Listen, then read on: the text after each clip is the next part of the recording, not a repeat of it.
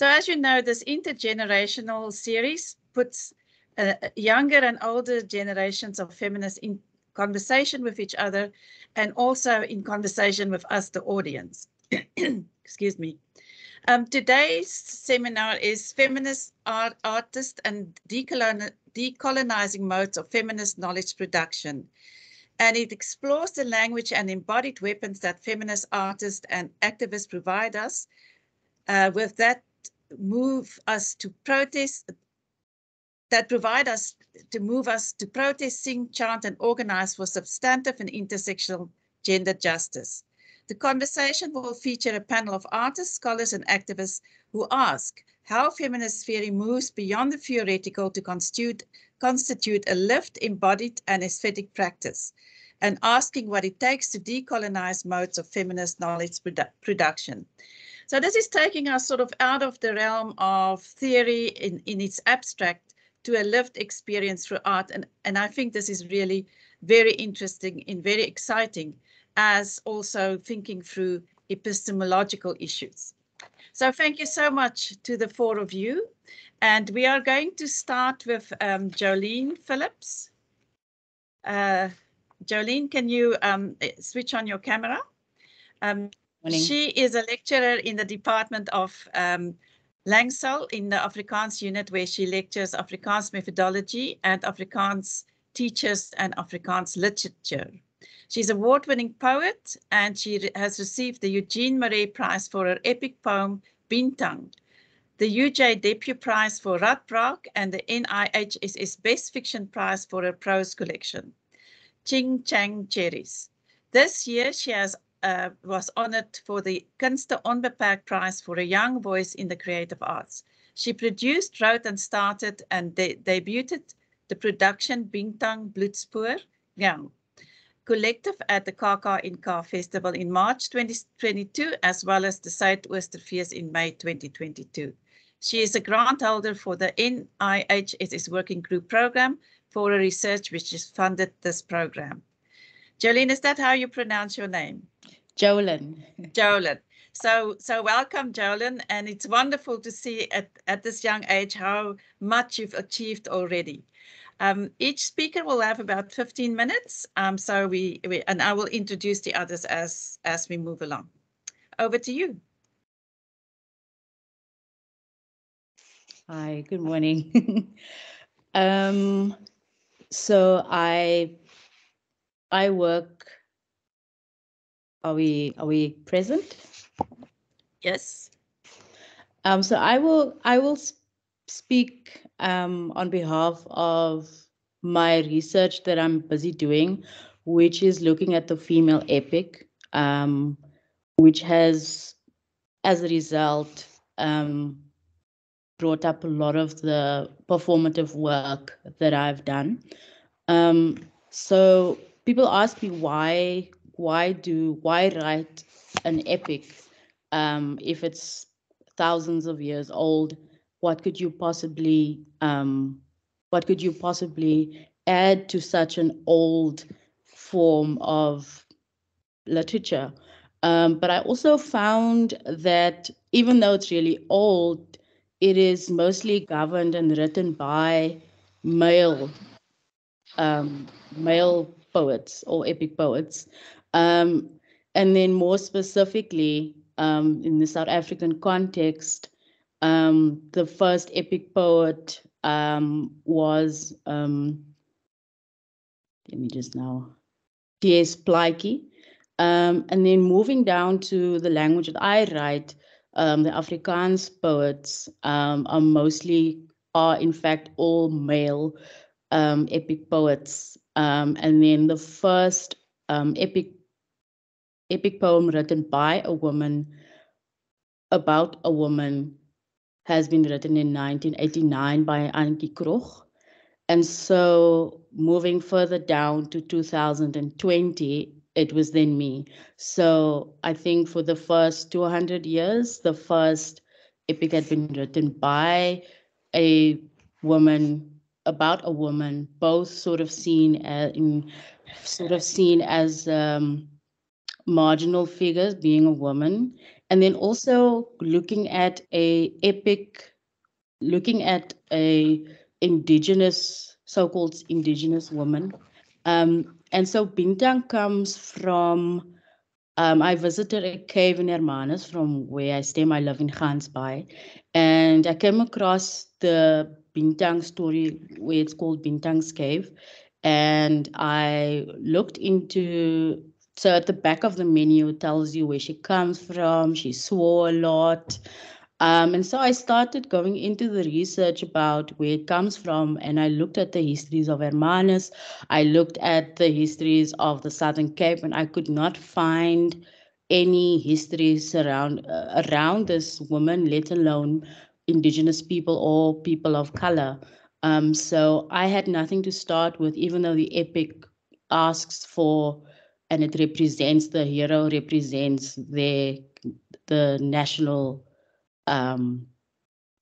it sort of represents the national history of a place. It sort of carries the culture in this.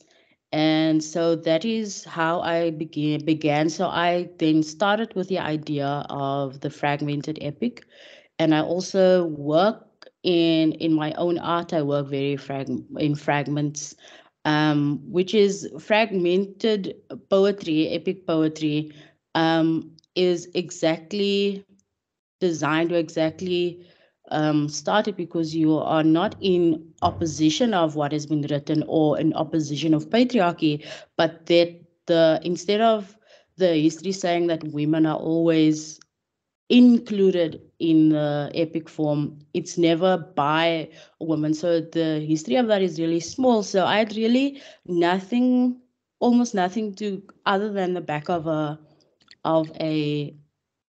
menu, and then only up until I was when I went to the Netherlands, I came across the word bintang in a form of a bottle of beer, and I immediately Googled it, and it found out it was an island. It means celestial body. And then I thought to myself, isn't that quite the plight of women, that we are supposed to be stars? Because in Tagalog, bintang means accusation. And I thought to myself, isn't that the plight of women, where in literature, it is women are raised to be stars, and then when you do get there, you are accused for it.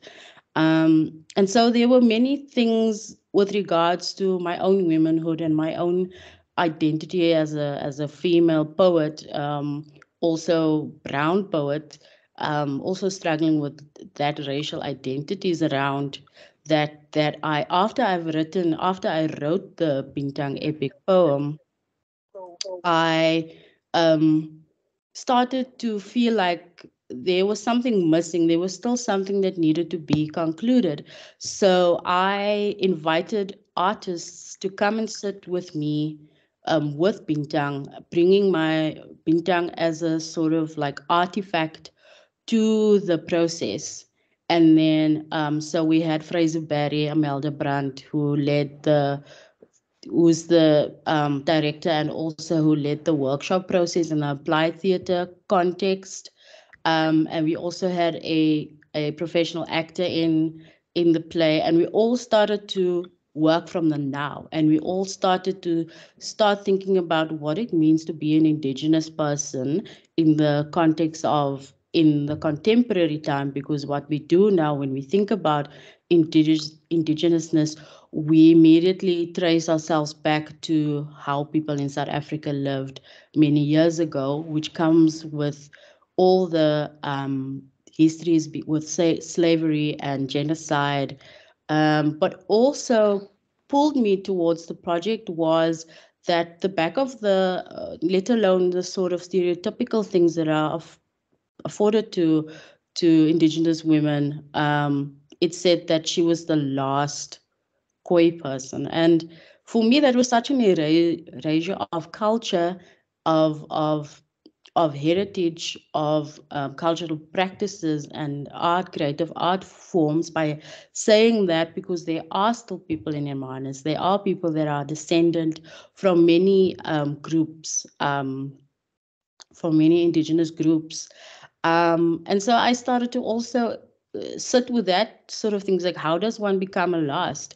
And unfortunately, when we look at the Gam, it is considered a moribund language, which they say moribund to the language, but how does one eviscerate then a language when it's sort of seen as a fossil that can never die? It's something that travels with human beings. So what must happen? What happened for an Indigenous person for a group of people, in fact, many groups of people, to just disappear by the early 1800s? My research tells me that only 2 or 3, and nowadays we just know the Kun and the Nama people and the Zwansi people are small groups that are sort of migrated to Botswana. And so these are the things that I started to use in my creative arts practice, so that it's not, how does one then deal with this? Because if there's no history that you can pull upon, if the only sort of epic poem speaks of the Afrikaner national epic, if Afrikaner identity is afforded to only white South Africans in the historical context, calling myself an Afrikaner is complex, and it's difficult because the identity, the cultural and racial identity in literature has established that the Afrikaner is a white person. So I had to sit with all of these things, and even us working in the theater production sat with because it wasn't just my artifact that I was bringing, but everyone, either in music or in performance or in, we also had an fine artist because that we use with artifacts. So while Bintang now enjoys being a epic poem, how does one take it to stage, and how do we represent Bintang as a physical form? How do you start representing Indigenousness now without departing from the sort of women that has been presented? My research also, in terms of feminism, I think I don't know if I can call it that, but we all know that Indigenous women like Pretoria and SARChI have the sort of idea that these women were subservient, that they had no agency, that they were just taken, that but the history tells us that a woman that precedes these 2 women is called Nerina by Francois Levaillant, whose research I also used. And he says in his diaries that he tried to lure her to come with him to the Netherlands because she had royal status, this woman he calls Nerina. And she says, no, I don't want to go with you. I love my country. I love my place. I don't have to go and join queens and kings overseas. I understand my power here. And so all of these aspects in my creative journey up until now are really difficult things to sit with. But in the performance, people left taking the story with them, because it was never our intention to tell people what to do. And so working in the fragmented allows you to break from tradition, to break from your own identities, that you can work in a mosaic way to start engaging with these different things, because a woman isn't just feminism is a form that responds to identity and society, and one couldn't possibly put all of that on stage. But if you work fragmented, you start to put the elements together and the artifacts together to form the project that I have now, and very much working in a people talk about decoloniality, but it still includes the word, or looking at not people, but research, decoloniality has taken a lot of shape at tertiary education, tertiary institutions. It is now encouraged to be included in the curriculums and general practices of pedagogy. But for me, it still has the word colony in it. It still has the word colonialism in it.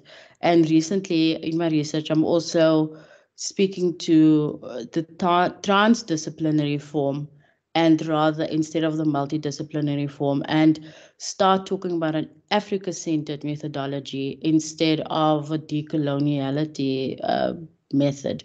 But it is important to depart from the decoloniality because it does inform why you depart from a form, why you try to challenge an art form, why you try to add to it, how you try to reshape it. Especially like if I come to language specifically, looking at my thing of being a poet is I write in the chant by variety, which there's not a lot of research there. So where I got what I have is oral history. What I got was research on fishermen and the language around that. And then also affording myself to the sort of broader Afrikaans variety history, I've really sort of struggled between being the Gansbaai poet and being the poet that can create no matter where she is. And by no means am I wanting to depart from the Afrikaans variety that I speak, even in the way that and also even creating a poem, a long narrative poem around Gansbaai and Hermanus. I also want to say that even though I grab at the language there, one should also consider that one departs from the dialogic imagination, as Bakhtin puts it. You also go from, because a lot of people look at Afrikaans also considering it as Creole, and also challenging the idea of a patois, French patois, that indicates that it is a lower form or there's no history or literary history of gravitas. Jolyn, sorry to interrupt. You've got a minute to wrap.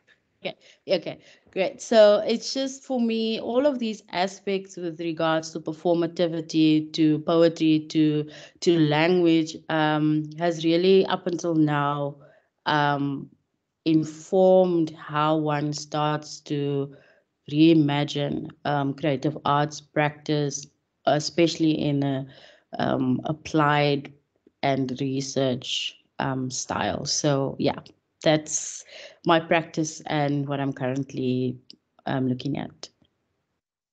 Thanks, Jolyn, for a fascinating input, and we will, engage with that at the end. So thank you very much. The next speaker is Judy Seidman. She was born in Norwalk, Connecticut in the United States in 1951. She went to Hashimoto Secondary School in Ghana, and then to University in Madison, Wisconsin, receiving a BA in Sociology and an MFA painting in 1972. Since then, she's worked as an artist, activist, and feminist in South Africa's liberation movement, in Zambia, Swaziland, and Botswana. And in Gaborone, she was a member of the Meadow Art Ensemble and art-making collective aimed at creating culture within the liberation struggle in South Africa. She currently lives and works in Johannesburg. Judy?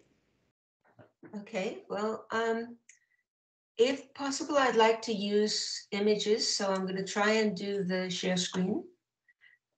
If you can give me 1 second to...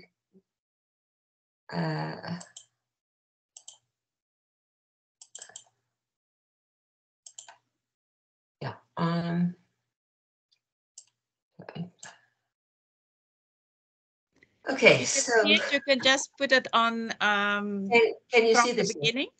Sorry? Is it PowerPoint? And you can just make It's a PowerPoint. It's from the beginning, yes. From the beginning, yeah. Okay.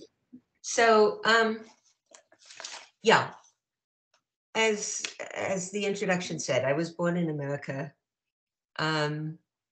actually from radical parents and from a long tradition of feminism. My great-grandmother was a leading suffragette in New York. My grandmother on my mother's side was a visual artist when there were very few women visual artists of any status.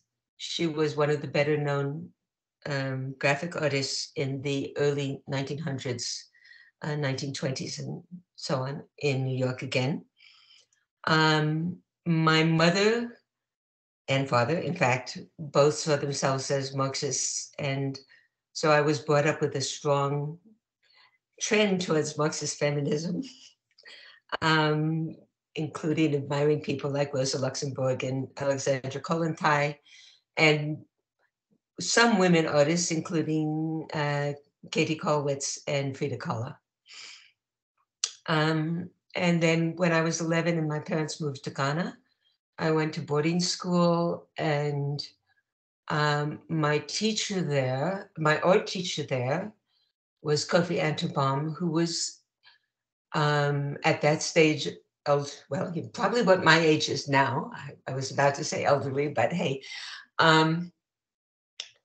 And he had been one of the leading activists and artists constructing ideas around Pan-Africanist culture in the 40s and 50s and 60s. Well, he died in 4 when I was still in school. But certainly that pointed me towards the whole body of really rich material in Africanist culture, looking at a very different approach towards aesthetics, an approach that talks about finding voice, using art to find voice for people, to explore your own realities, and to communicate with other people. And of course, that was miles and miles away from what was being promoted in the US at that point, which was abstract expressionism and art for art's sake. So just when I went to university in the States, these were the kinds of feminist art issues that came up. And I thought it would be interesting to put them here because they're still relevant. The one just talks about representation of women in visual arts, okay, in the Eurocentric set context, but these are still the kinds of issues around representation of women that are expected of us today and still repeat today in many places, including when we start talking about decolonialism. They have been embedded in many of our art-making structures. So you're looking at stereotyped roles, you're looking at the people like the virgin or the whore, you're looking at women's bodies being represented as sexual objects, you're looking at women only showing traits of vulnerability and passivity, natural, whatever that means, pure, whatever that means, and so on. And of course, that artwork is almost inevitably done from the gaze, from the male gaze. And in the African context, it's most commonly done from the white male gaze. So those are ideas that I had as part of the intellectual background. I put the other poster here, by the way, just because it was one I saw that came out of that period. And it shows the way people were experimenting with finding different ways of portraying women. The one that says, it's from the Lavender Menace Art Collective, which was an American collective. And it reads, "Dear patriarchy, if I know how to make a cake, then I know how to make a bomb, so fuck off." Yeah, so when I went to Zambia after that, after I finished university, I spent an awful lot of time just walking around the streets, drawing people and trying to find ways of getting outside of the solely male gaze, if you like, and seeing women as strong, as living their own lives, and so forth. But also at the same time, I got involved through my mother actually worked in the university with Ray Alexander, and the family was introduced to the ANC in exile. One of my sisters was working in the ANC head office as a secretary. And I then started doing images, working with the people I met there. These are some of the ones that were done for Voice of Women, which was the publication that was produced in Lusaka. Yeah. Then I also just wanted to put this picture here. This was actually done by Tommy Manyele, but it was his attempt to speak to that generation of women in the 50s. This is a picture of Violet Harsha. She was a trade unionist and an organizer. Judy, can you just move the pictures, the slides on, because we're still on the first slide. Oh, because according to me, it's gone forward. Sorry. That's interesting. I'm not sure. Just a moment. Let me go. I'm gonna have to go back because it's moving now. Okay, that was the pictures of the Zambian ones. This was the. Can you see them now? Yeah, we can see them. Okay, so these were the Voice of Women graphics. And this was the picture of the Tommy Manyele of Violet Harsha, who, as well as being an organizer and a incredibly powerful speaker by all accounts, she was blind. And the young man standing next to her is actually her guide. He's not somebody managing her in any way.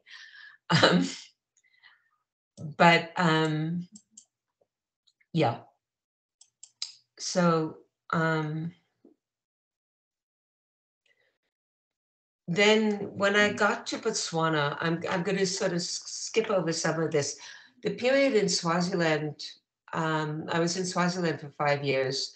I was married, I had 2 kids. It was the time of the 76 uprising.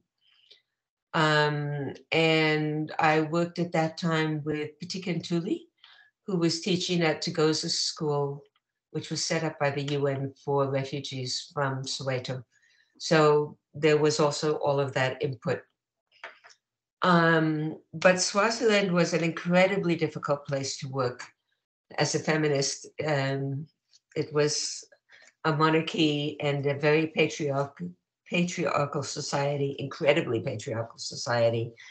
And I always thought that it badly damaged my own marriage, which just having to live under those circumstances. But in any case, that's not particularly relevant to what I want to say here, except that the next stage was when I went to Botswana and worked with Medu. And Medu Ensemble was established just before I got to Botswana. It was, in fact, pretty much 3/4 of the members were male. Most of the women, in fact, the women who were members tended to be, almost all of them, either poets or musicians or in theater. There were no other women in the graphics unit at the time that I joined, although I think one, in fact, also an expatriate, joined somewhat later.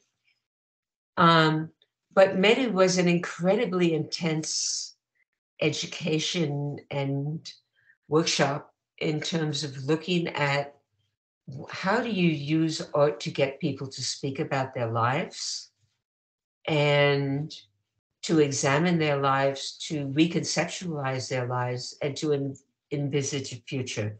It was very, very much about finding voice and agency. And one of the questions that came up over and over again was, how do issues around women and the issues that women face come up in the arts? I'd like to show this picture.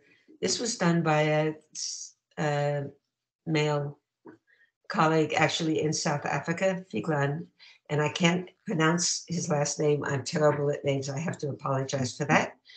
But it was about a scene that he had seen. The original drawing was a scene he had seen in Soekmekaar with the removals of. And what struck me looking at this picture, it was not presented as a feminist picture, but you will see that all of the soldiers and the police are white, male, and they're holding guns. And the people they are removing are women and their families. And just as a comment about the situation that people were living in, I found it incredibly striking. And the fact that it was not brought up in a feminist context, it was brought up in a liberation struggle context. Anyways, so this picture is one that we were asked to do in Botswana by at that point, the newly formed Botswana women's movement called the Mangosadi. The words are, women basically ties the nation on their back, like a baby carries the nation on their back. It's essentially the Botswana equivalent of saying women hold up half the sky, or maybe all of the sky in this case. Again, as the only woman artist in Meru, they asked us, could we help draw a logo? And I did it. But we did it also in consultation with the people setting up a Mangosadi. So we went through several variations on it. And then this picture, which is one of Meru's most famous, and I am pleased to say that I worked on it, again, is the only woman in the graphics unit. And I just would like to say a little bit about what happened in making this, because the decision to use an image of a strong woman and the words from Umthuntu Wafazi, in fact, in English, that was made by the collective, not just the graphics collective, it was made by the whole Meru collective. And then they asked several of us in the graphics unit to come up with sketches. Mine was pretty much like this. One of the other male colleagues, who I think should remain nameless, but just to put on the table, it was definitely not Tommy Mignelli. One of the other male colleagues came up with a picture that had a woman wearing a doek with this incredibly small little hand raised up very weakly over her head, and a blank face, not even eyes or a nose, it was blank, and a hourglass figure. And the words at the top of it were, in fact, now you have touched the woman, and it stopped there. And we put these two pictures to the working group and asked them, the visual arts section, and had a discussion as to which one we would go with for a poster. And some of the issues that came up with, the colleague who had done the other picture said that the piston, the picture that I had done, was so big that people would assume it was a man. They would not know that was a woman. And he also said that he didn't put a face in the one that he had done because he was getting there. He hadn't done it yet. It would be there eventually.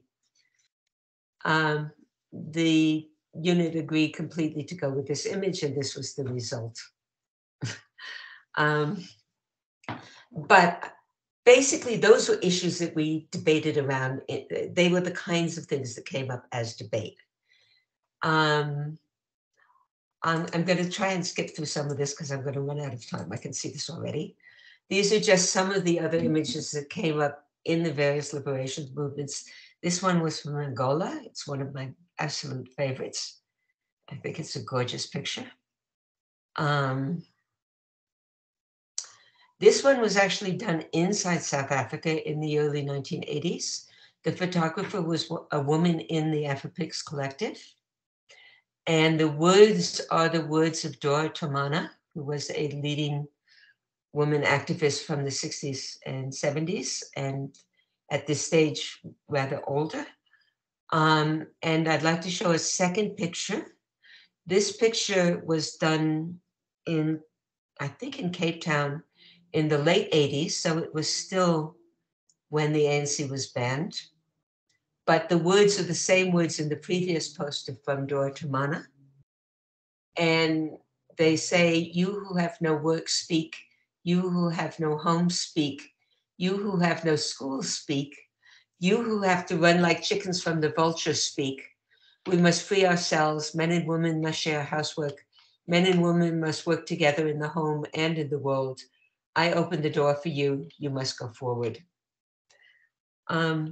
But there was this strong tradition in the liberation movement of women and women using culture in various ways to demand that their perceptions and their understanding, and in fact their agency, find a place within the movement.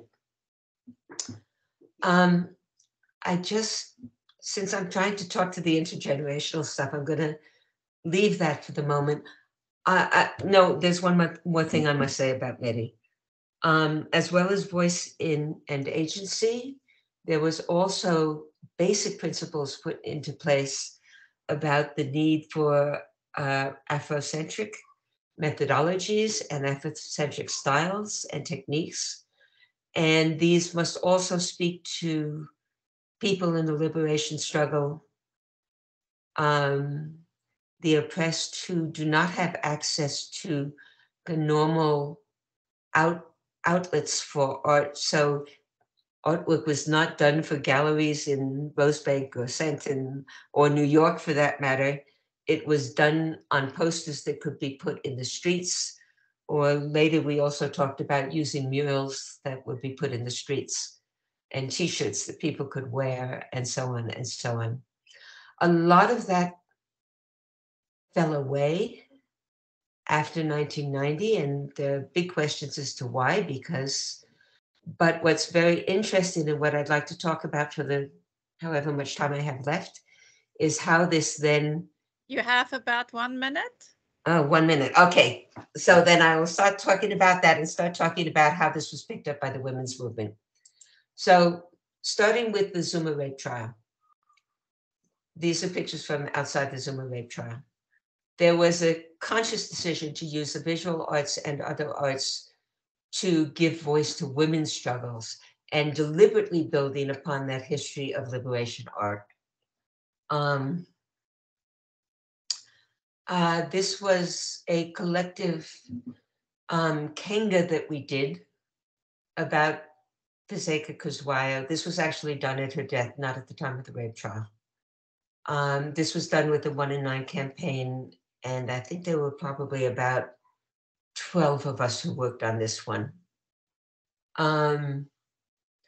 These few are a couple of posters that were done by people, not by me, within the 1 in 9 campaign particularly. The 1 in 9 campaign came out of the Zuma rape trial and tried to use the art forms across the board in many different ways. This is a picture of some of the 1 in 9 artists teaching silk screening to a women's group in Tembisa. I think this was in 2010. I could be wrong about that. It might have been 29.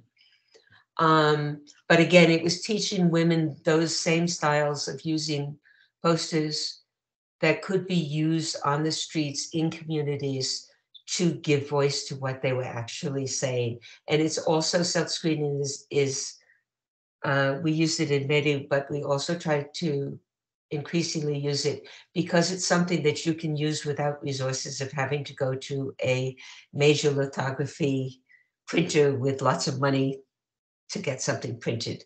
I hate to do this, Judy, but can you wrap? Yeah, okay. It's fascinating, okay. So I really... Last bit, These were also used in performance. This was a combination of dummies and people in complaining about gender violence. And this one was a night vigil for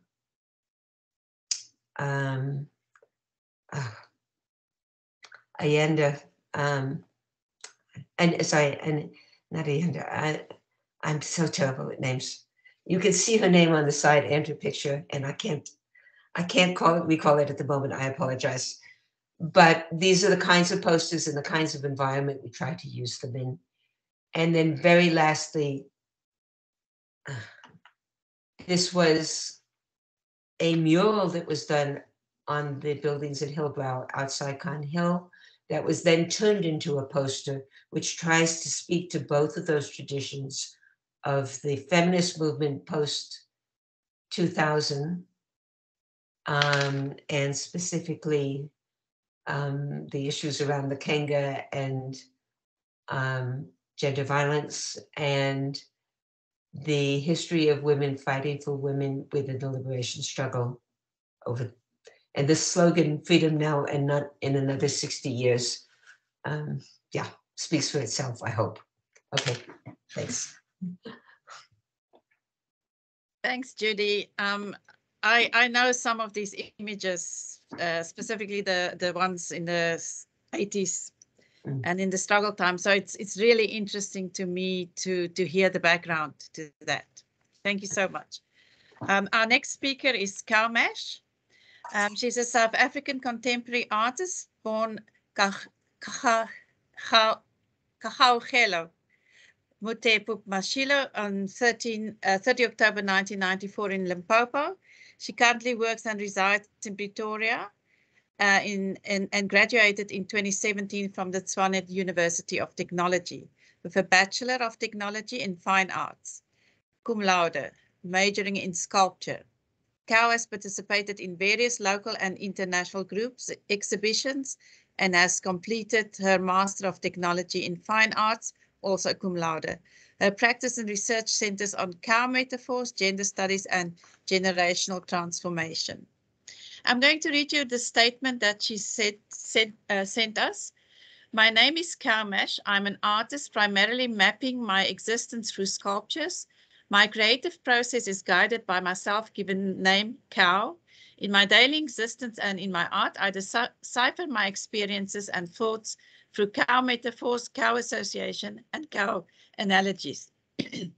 I create sculptures that speak to the transformation of tradition and culture using synthetic materials and found objects. My artworks are an investigation of the past from a present perspective and a negotiation of possible futures through the cow as a bridge between everything. I like to think of my artworks as energy diagrams, which broadcast personal stories that molded my individual femalehood. So thank you, Cow, and over to you. Thank you. Hi, everyone. Thank you so much for joining, and thank you to the hosts for inviting me to speak.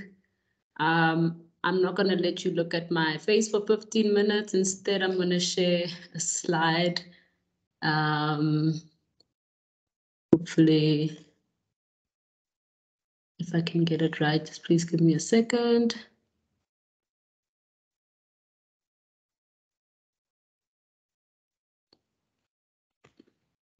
Okay, everyone can see the slide, right? Yes, we can see it. Okay, great. Please just let me know if it also changed. Yes, it changed. Okay, great.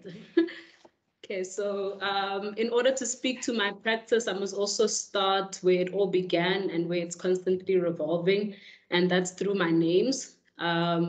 So my name is Kaogelo Mutepa Mashilo, as named by my parents. Kaogelo meaning merciful. Mutepa means girl, so merciful girl, imagine that. And Mashilo, obviously my family name. Growing up, I never agreed or resonated with the nicknames that people gave me, so I tasked myself to name myself. And it was simple maths. I show this to give an idea that it was really just putting half and half together and apart, and it got me to cow. So from Kaugelo to cow. My mother was not surprised when I started calling myself cow, because she had actually been calling me cow from when I was much younger. So the conception of the name was innocent at first, and I've since come to realize that cow is really my way of life, has become my way of life. And I've been creating armors to protect this little Kaugelo Mutepa Mashilo. And cow is probably the biggest armor that I have created thus far. To name a few things, I became vegetarian because cow. I stretched my ear to resemble ear tags that we often see on cow ears. I got my bull ring. This is an image from a while back when I still had a very long dreadlock because I needed a tail as a cow. I had a cow bell that used to ring everywhere I went. I also decided to only wear black. I committed to wearing the color black because a cow should never change its spots. And I decided my cow hide would be black. And fast forward a few years later, and even though my hair has changed, it still kind of is inspired by the cow in having the two parts on the side resemble the horns and the back part be the tail. Beyond this, my name saved me in many different ways. I come from a family with big noses, so of course, as a young child, I was teased about this. And when I named myself Cow, I said to myself, I don't know any other cow with a small nose, so it only makes sense for me to have this nose. I had major weight insecurities, and I told myself it's probably healthier to be a fuller-bodied cow, so I need to let go of that too. Puberty also left dark spots on my face, but as a cow, my body should be spotted. So yeah, those are just a few things that I suffered from and I was able to heal from with the simple act of naming myself. I believe that I married the name, and I married the name Cow because when a name saves you, when it heals you, you can only but marry it. So Cow is my spirit name. And I can feel that this name is guiding me. And it's because of this name that I create the work that I do too. So I'll go a bit briefly into some of the works that I have created, a little bit about where it kind of started with drawings on faux leather. This started with a conversation around the insecurity of being in this body. It started with the conversation of skin and body. So these drawings on faux leather introduced the cow and female hybrid.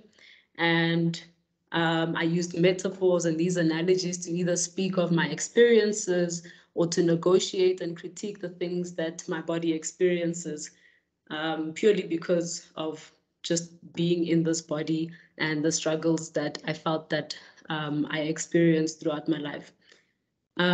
So skin and body was the topic that I wanted to sort of speak about by having these drawings on skin. The thought also came from the imagined animal skin that would be laid on the floor, and how it was so normal to just see that the skin of a body being walked all over. I even imagined the butcheries that we often see, or a biltong store where flesh hangs and death kind of lingers around these spaces. And I imagined how similar that is to hearing about another woman losing their life in our country. Then the cow also inspired this work in terms of labor, when I think of the cow plowing fields, where I first gravitated towards the idea of cows being on all four. And in my human form, being on all fours reminded me of prayer. And I started using this bowing down figure as a metaphor for spiritual movement, as much as it's still there's movement happening spiritually. But this also gave birth to a personal critique of the religious spaces that I grew up in and the gender hierarchies that I feel exist in these spaces or in church, and my experience and my own discomforts being in a female body and experiencing a church environment. So the All Fours started off as a conversation between spiritual power and physical submission, and as well as the sanctity versus exploitation. Then the crawling thing also developed into herds of cows. So the herds started being these figures that present themselves no longer singularly, but sometimes in groups. And these figures come back frequently, and sometimes they show up in divided herds, sometimes they show up in together herds, and moving across these landscapes that I feel they are searching or finding different realms. And I say landscapes, but this corrugated surface was inspired by seeing a slaughtering actually happen at a family gathering. I've grown to be more inquisitive and learning about my culture in why things are important and need to happen the way that they happen. I have a vivid image of a ceremony happening where the blood was kind of drained on this corrugated surface. And today I think of that corrugated surface as something that kind of drains the energy or moves the energy out of the flesh into the space that that the flesh is serving, so to say. Yeah, so these landscapes also, when they are displayed, hang at 45-degree angles. And I wanted that to happen because I almost imagine these corrugated, the way that a roof would almost work, where the water drains down. I imagine these corrugated landscapes flowing energy into the spaces that these works are exhibited in. So just a bit of these works again. I have these three surface levels. So there's the first canvas with line drawings, and I almost imagine that as a water realm. I have some connection to water. I think that the drawings that I make are some kind of mimicry of how water moves. And there's a world that I've created with these figures becoming sort of the landscape made of water, these water bodies. So with this specific work, I imagined this herd coming to the end of this landscape and drinking from this different realm, or maybe about to submerge itself into this different realm. Then much like my own hair and the way that I exist in person, my works start having their own developments, and one of those is the horns of my bigger figures. I sometimes call them scrolls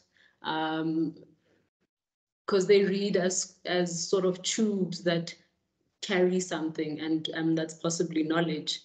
So I was definitely one of those people that were raised to be non-confrontational or not aggressive. And I think that these horns are a result of that I made these horns that are supposed to be this protective, sharp object, I suppose, of the cow become not so sharp and not so aggressive. but they show a strength in wisdom rather than in aggression physically. So in these works, I also wanted to create elder figures,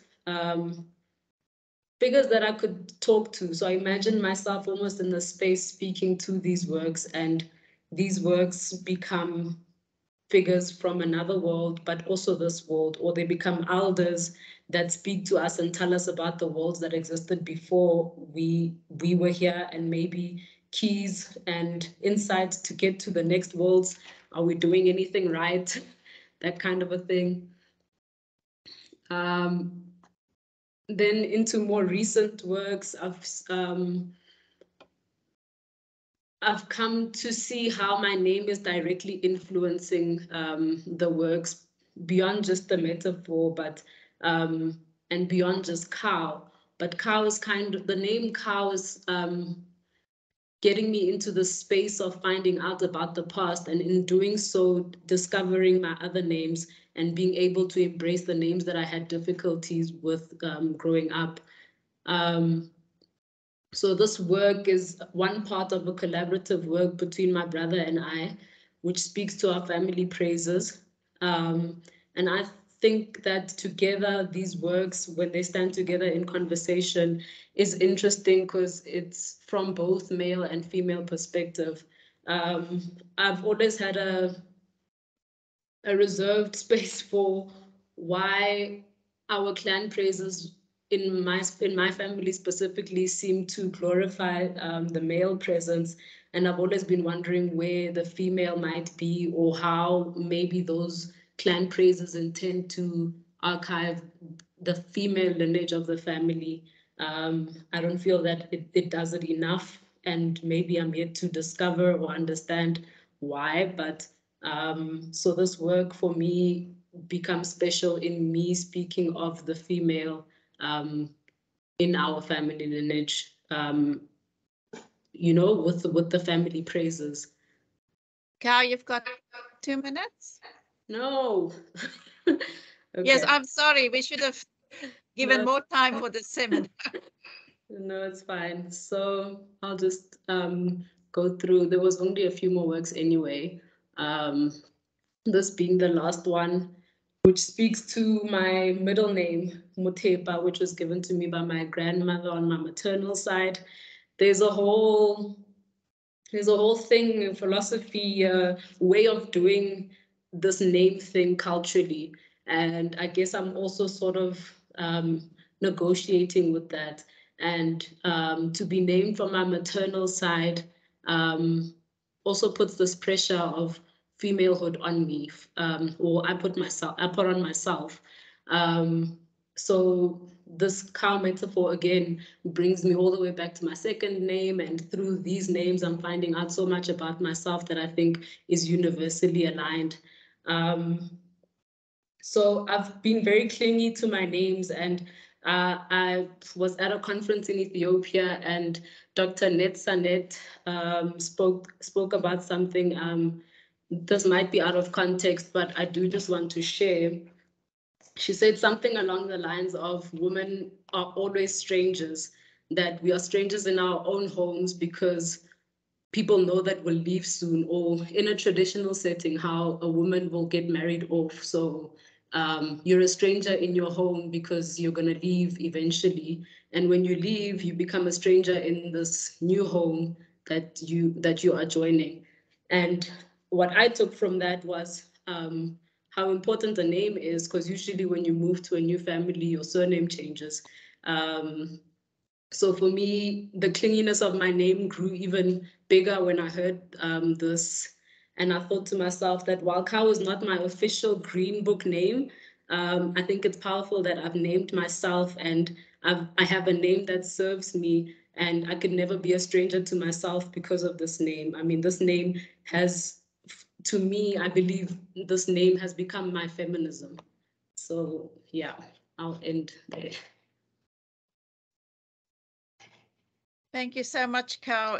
I am in awe of the embodiedness of your art and how you managed to capture that. So thank you for that. It's really amazing. Thank you for listening. Our Azille Coetzee is our next speaker. She's a postdoctoral researcher at the Center for the Study of the Afterlife of Violence and the Reparative Quest at Stellenbosch University. And I can also say she used to be my postdoc. so we have a history. In her work, she explores the relationship between gender and race in colonial logic and the role of gender liberation in the project of decolonization. The research is published in various international feminist journals like Hypatia, Feminist Review, and the European Journal of Women's Studies. She is the writer of work of creative nonfiction and My Vel, A Reis in Afrikaans, 2019, in which she explores white Afrikaner identity and national belonging, and the novel Die Teenoorgestelde is Net So Waar in 2021 about female friendship, queer love, and alternative modes of kinship. Thanks, Azille. Hi, everyone. My presentation, I'm just going to share a few thoughts, so it is much less it will be much less interesting to look at than the other presentations, but I hope to maybe bring up some theoretical points that we could discuss. Well, again, now it sounds like I'm splitting theory from art, which I don't want to do, but yeah, you'll see what I mean. And I'll be quick. I think it's like 11 minutes. The world is looking particularly bad at the moment, to the extent that it is not necessary to rattle off a list of things that are terribly wrong. Maybe it feels extra bad because we are at a time where it should be better. We have access to countless archives of carefully cultivated knowledge. We've recorded and theorized history. We've been through the wars. We've confessed so many sins. We have vast bodies of scientific research measuring the harm. We hear people speak their pain. Your phone is steeped in it. Why are things not getting better? During the early stages of the pandemic, there was so much talk about how the center cannot hold. Arundhati Roy wrote about how we are at a portal to something new. And we saw it too, talked about it tirelessly. 2 years on, we know she was wrong. Or if not, if there was a portal, it closed before we could enter. Whatever the things we're up against in 2022, it is always also the abstract workings of global capital, a mutable and highly adaptive force that sides with established power, a force that runs on extraction, Black Death, a force that requires the binary division of and deep inequality between men and women, rich and poor, the West and the rest, colonizer, colonized, a climate that we cannot step outside of, that we can only hope to transform from the inside, our attempts to do so always inevitably at some point becoming part of the system itself. Where am I going with this? Something that is striking if you move in my circles, right through it all, is the narrative about the redemptive and transformative power of art. Art as antidote to global capital, art as resistance to the Manichaean thinking that splits us off from our bodies, from nature, from place, from self, from other, art as reminder, art as critical memory, art as subversive futurity. And because of all these things, and particularly relevant for our purposes here today, art as a mode of decolonizing praxis. We see it permeating popular culture, the idea that whatever we are up against, art offers a glimmer or an option of something else, and that is what we can hold on to. Mostly, I really believe this, because you have to, what else is there? But not always. Not on the days when I force myself to open Daily Maverick and properly read the news about British-owned diamond mines continuing to poison the water of villages in Lesotho, the harrowing reports of malnourishment of children in the Eastern Cape, killing of land activists. I struggle to believe in the real decolonizing power of art this week when we are left to reckon with a brand new but age-old, nasty racist incident at one of the male residences at this, my illustrious institution of higher learning. One could question the idea of the transformative power, or more specifically, decolonizing potential of art from many angles. The most obvious, perhaps, is the idea that it could be naive to think that the poems we write, the paintings we make, have any power against structures of global extractive capital, against the onslaught of the attention economy on people's strung-out minds, especially when anything with reach is eaten up by the market, co-opted into maintaining the status quo. But it is useless and defeatist to think like this, and it is something I try to avoid. It is not where I will be taking you today. We cannot think decolonization from within existing paradigms. The second, more complicated but more important place from which doubt about the decolonizing power of writing or art emerges for me is about the convenience of such a belief in the white settler psyche, the function that it can fulfill for you if you are white and privileged, working as a feminist philosopher, and believe yourself to be a good person. Am I doing the work of decolonizing modes of feminist knowledge production when I seriously read novels by African women writers, when I attend art exhibitions and theorize them with feminists late at night over big glasses of wine, if I write a memoir about white guilt, if I formulate long and silky sentences holding more than one truth at once, when I take slow meditative walks in nature, get enough rest, if I think about decolonization all the time and tell you about it, is thinking, talking, and writing about decolonization the same as decolonizing? Or do I immerse myself in art and writing because I like doing it, because it is interesting and beautiful and makes me feel better without requiring of me to give anything up? Of course, decolonial theory says doing is thinking and thinking is doing. And this comes in very handy if your field is philosophy and your university is Stellenbosch, your craft is writing, your friends are introspective millennials, and your home is a north-facing apartment in a leafy suburb of inner city Cape Town. Besides, a footnote here, if knowledge was all that was needed to change the world, then surely the right to abortion wouldn't be so easily discarded in a place like America today. For this talk, I think my main aim is to raise these questions rather than to provide an answer, which I don't know how to do. But in the formulation of these thoughts, I realized that one route through which to think through these questions would be to return to the question of what decolonization means. What are we talking about when we are talking about decolonization? This led me to revisit a classic text, one that many of you might know very well, parts of which I want to bring you back to for the next few minutes. In their famous 2012 article, Decolonization is Not a Metaphor, Eve Tuck and Kay Wayne Yang list the things that decolonization is not. It is not converting indigenous politics to a Western doctrine of liberation. It is not a philanthropic process of helping the at-risk and alleviating suffering. It is not a generic term for struggle against oppressive conditions and outcomes. Decolonization is not a metonym for social justice.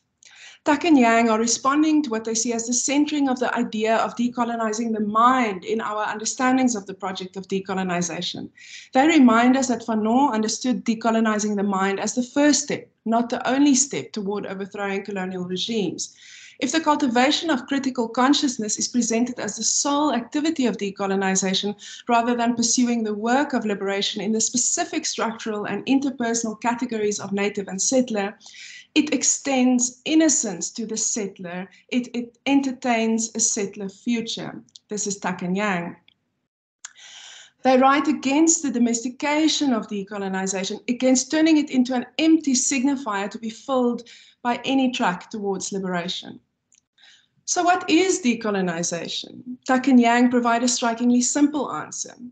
Decolonization in the settler colonial context must involve the repatriation of land, simultaneous to the recognition of how land and relations to land have always already been differently understood and enacted.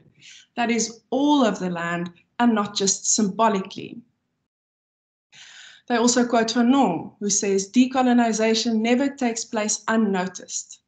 Tuck and Yang center land because within settler colonialism, the most important concern is land, water, air, subterranean earth, which they refer to collectively as land. Settlers make indigenous land their new home and source of capital, and this violence is not temporarily contained in the arrival of the settler, but is reasserted each day of occupation.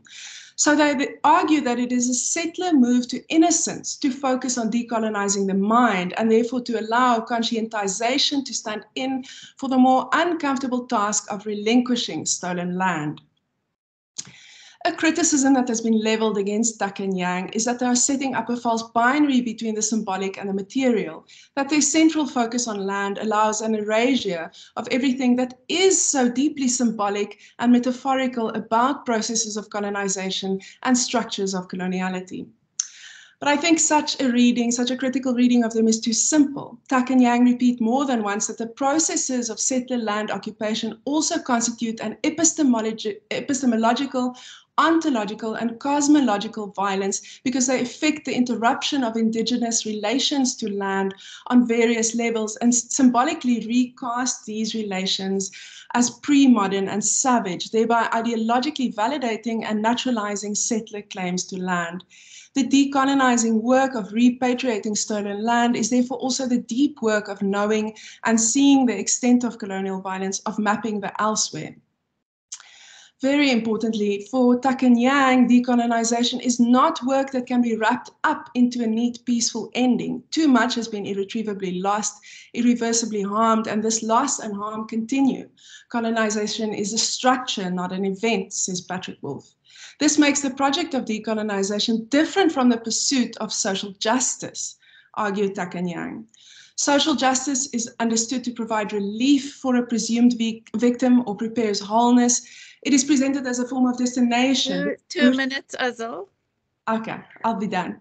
And fixing. In contrast, decolonization requires something else, something that Tak and re-theorize as haunting. Haunting is the relentless remembering and reminding that will not be appeased by settler society's assurances of innocence and reconciliation. Haunting doesn't hope to change people's perceptions, nor does it hope for reconciliation. Haunting lies precisely in the refusal to stop. Social justice aims to right the wrongs. Haunting aims to wrong the wrongs. So decolonization is a recognition that a ghost is alive and we are in relation to it. And this is where art comes in, I think, one way of understanding its decolonizing power.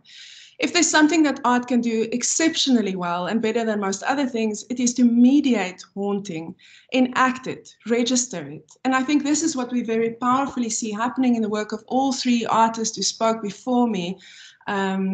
It's hauntings that they are busy haunting, or they are, attending to ghosts. I think there are many ways of thinking about it. So if I'm asking, to wrap up, these are my last few sentences. So if I'm asking how my writing, reading, thinking, making as settler subject can contribute to the project of decolonization, the repatriation of land, then perhaps this is one possible way: to be haunted. To attempt to create work that registers the haunting, that opens me up to a repeated confrontation with the ghosts as specters that collapse time, making the past visible in the present. To live with the haunting without attempting exorcism, without seeking charity, parity, balance, or forgiveness, being unsettled as settler subject and continuously upset by the ghosts without looking for repair, asking for peace, or negotiating towards resolve. Perhaps it is this that I can do. Done. Thanks, Azille. Thanks for that. I think it is quite dense what you've said, and it speaks to the role of art in processes of decolonization. So thank you for that. I think, colleagues, what we've seen here today is the great variation in thinking about art and knowledge production, and that was actually quite fascinating. So the floor is open now for questions, comments. You can put it in the chat box or you can raise your hand.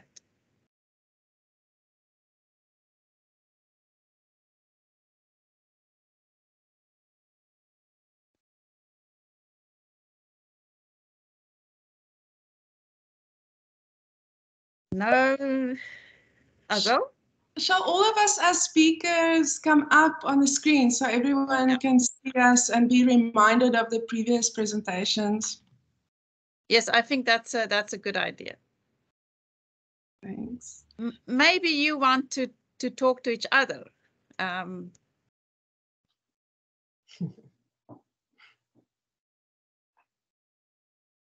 Because we've seen the word art, right? We've seen the embodied art, we've seen the struggle art, And I think it all brings some dimension of knowledge creation and production to the seminar.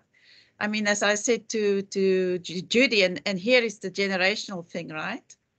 That so many of those posters that she showed, I've seen, and I've lived through that period of time. So those posters were really important, and they were important because they brought the gender dimension, right? So often we've seen in the struggle posters, you know, the men doing, men having agency, men being active.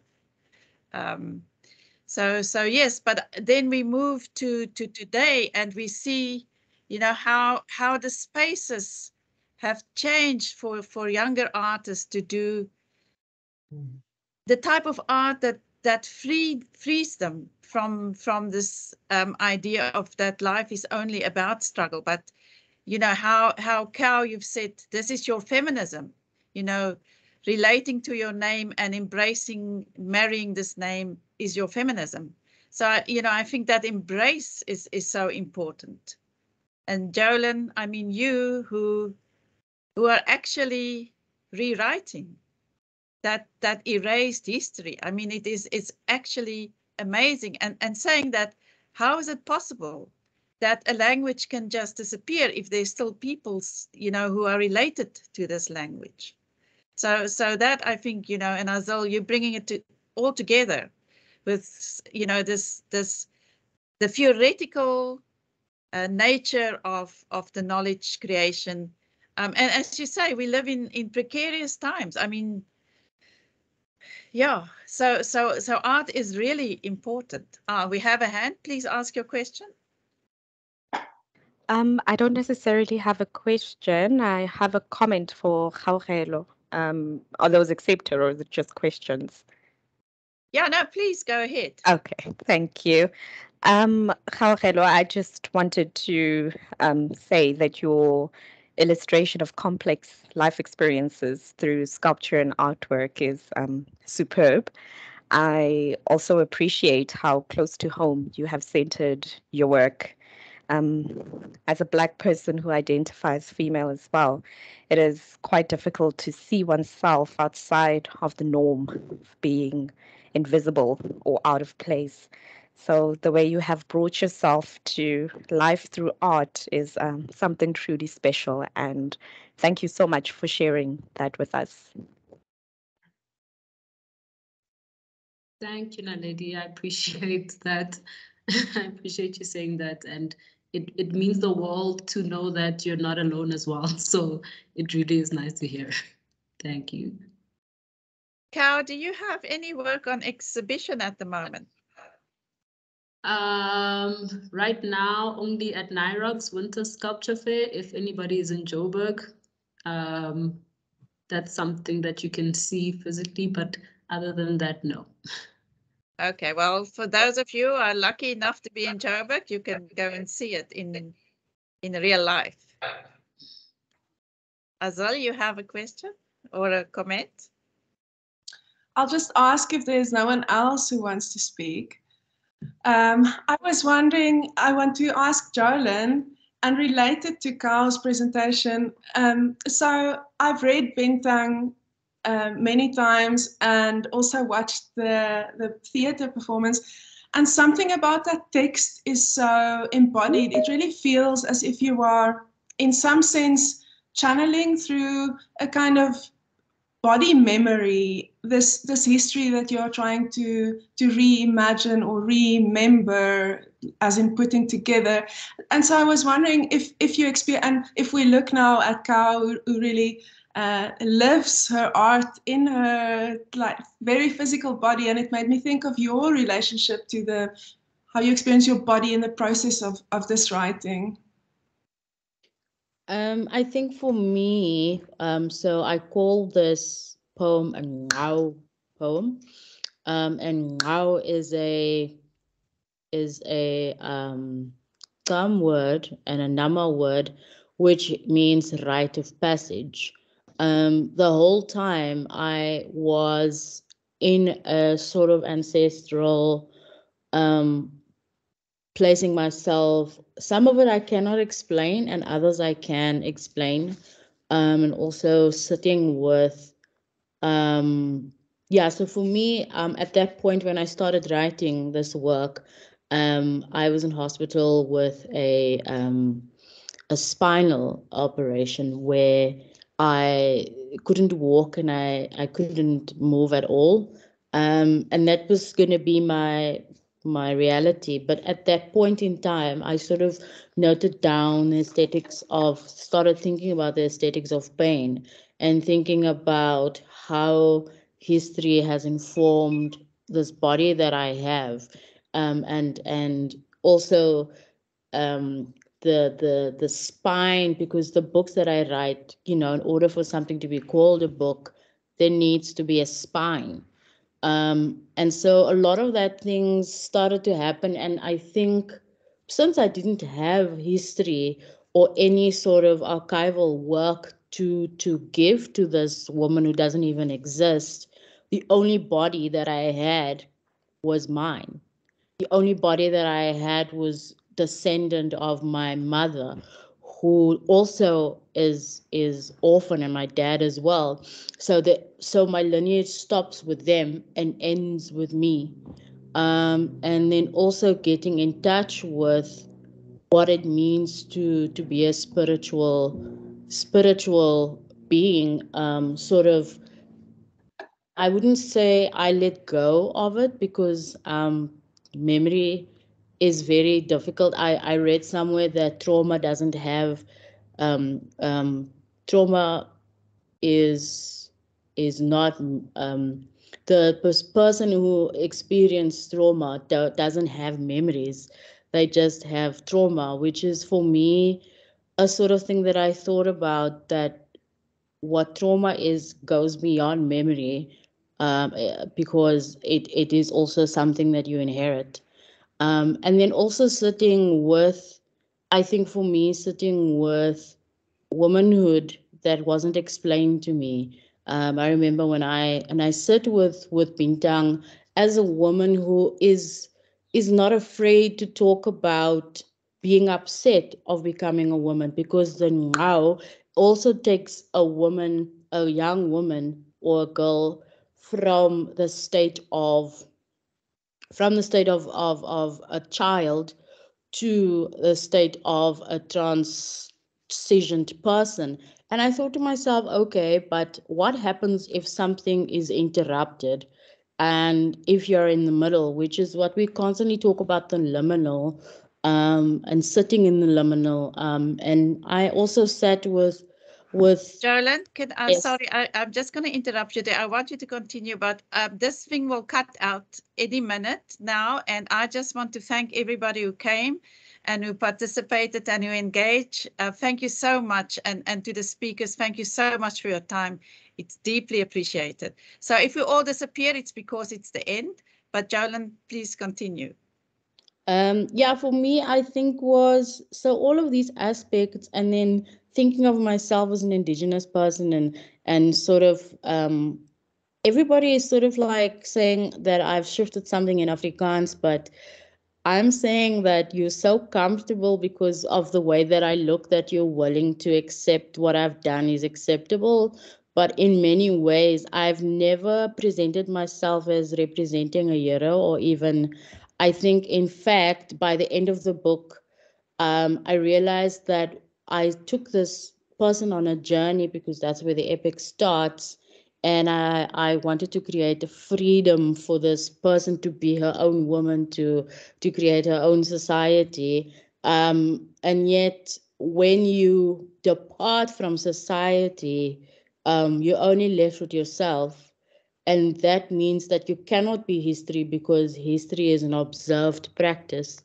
And so what I've done to sort of liberate and be feminist about it ended up being something that I had to surrender. I had to, just like I surrendered my body, just like I surrendered history, just like I wanted to depart from racial images and racial womanhood that was placed on me, that I didn't have control of, being born from a woman.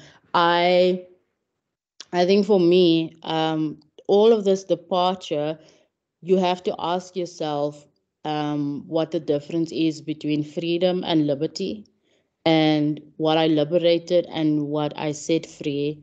And then really, I've never really thought of freedom having repercussions, because that is the absolute for any human being, to make a decision not interrupted by anybody, which is what the dictionary says.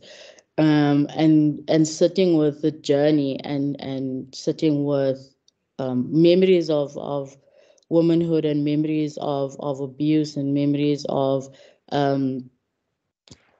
sexual abuse that is so present in my family, by the women, and how we have in silence carried it on from one person. And so I think for me, the generational break is as easy as just writing the story. That is the biggest generational break and departure from how stories were remembered and dismembered, and how you voice, because that's the most important thing about writing, is constantly talking about voice. And so yeah, all of these things, and people often ask me about the different aspects of it, but I also had to think about how does one present sexual abuse in a way that is not going to be sexualized.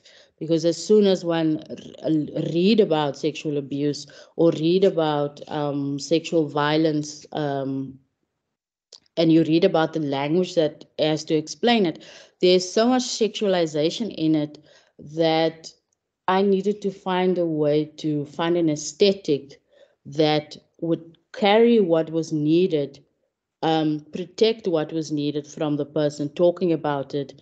And I used the metaphor of the changes of the bito, which is a berry that it grows in my area, and then the different phases of that berry turning from green to red, from green, yellow to red.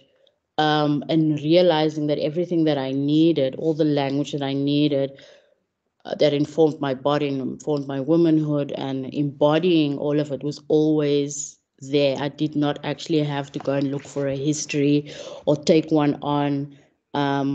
And then I think the greatest success of this work is surrendering. And somebody explained it as giving up, but I think surrendering departs from the colonial of speaking on behalf of someone.